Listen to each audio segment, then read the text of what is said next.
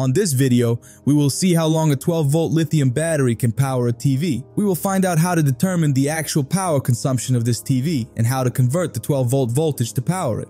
So, in your opinion, are there any losses to consider in our calculations? That's what we will explore together. Even if the electrical diagram remains simple, we will create one as usual. One diagram with the converter and another without. You will understand a bit later in this video the idea I have in mind. It will be a good exercise to help you calculate your consumption. But before we begin, feel free to check out our electrical diagram pack in the video description. Also, consider subscribing to the channel, giving a thumbs up, and don't hesitate to ask your questions in the comments. Before starting the calculations, I will show you 3 ways to determine your TV's power consumption. Nowadays, it's not so simple if you don't have the device with you, because I've noticed that most online stores now list annual consumption in kilowatt hours. This is not very convenient for us and already requires some calculations, but you can always refer to the user manual to find the information.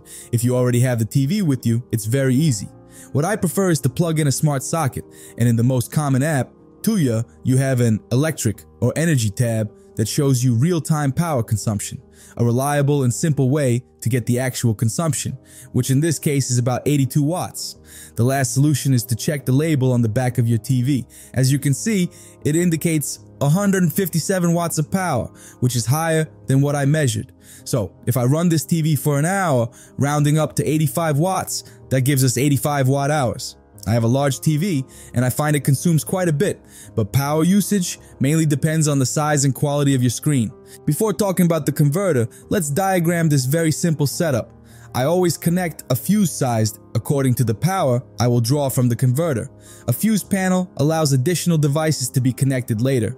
I also add a disconnect switch to be able to turn off the converter. You'll soon understand why.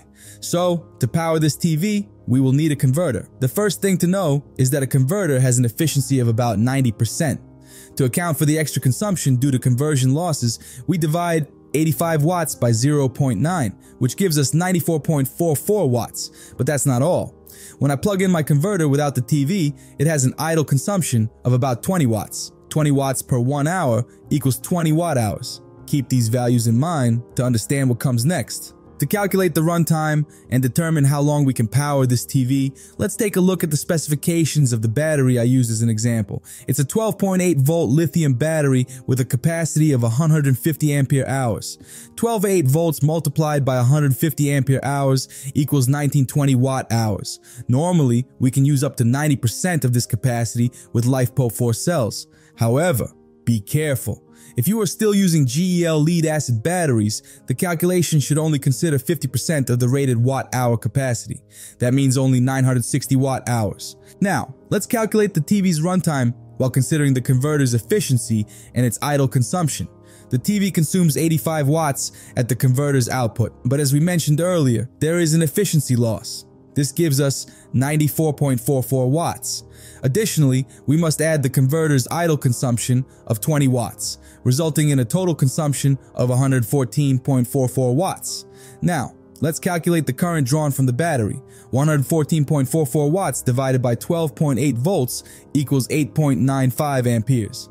For the battery's runtime, we have a capacity of 150 ampere hours, but we won't discharge it beyond 90%, so we will use a base of 135 ampere hours. To calculate the battery's runtime with a load of 114.44 watts, we divide 135 ampere hours by the calculated current of 8.95 amperes, which gives us 15.1 hours. To convert that 15.1 hours into hours and minutes, the whole number 15 represents the hours. The decimal part, 0.1, is multiplied by 60 to get the minutes. So 15.1 hours actually equals 15 hours and 6 minutes of usage, stopping at a 90% depth of discharge for this battery. If you have a gel lead acid battery, what would the runtime be?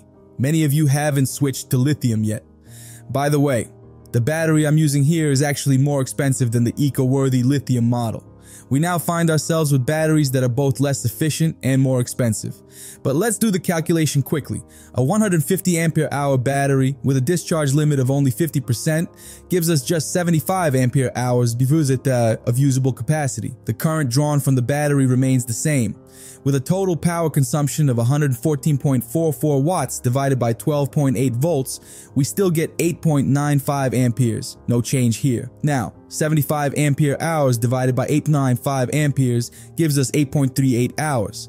To convert 0.38 hours into minutes, 38K steals 23 minutes, so the estimated runtime is 8 hours and 23 minutes with a GL lead-acid battery compared to 15 hours and 6 minutes with a lithium battery. In some cases, it is possible to avoid using a converter that transforms direct current into alternating current. Your TV sometimes comes with a power adapter that already converts AC power to DC at 19 volts to power your TV. In this case, you can use a small converter that steps up 12 volts to 19 volts. Since both voltages are already in direct current, the efficiency will be much better with almost no losses.